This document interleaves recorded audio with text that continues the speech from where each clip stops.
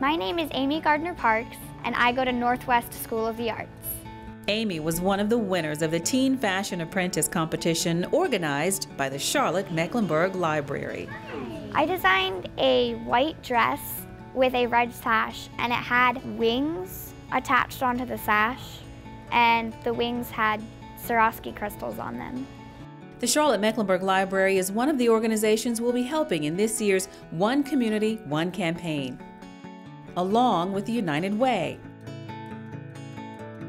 and the Arts and Science Council. Once I designed the outfit and just realized how fun it was, I knew that I really wanted to be a fashion designer, and I think the Charlotte-Mecklenburg Library really helped me figure out my dreams.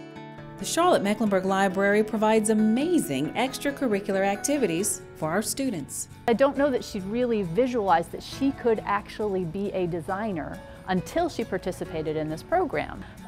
The library has really opened doors up for her because she saw that she really could do something with this little itty-bitty dream. Please give as much as you can so we can reach our goal of $250,000 and so we can help enrich the lives and feed the potential of children just like Amy.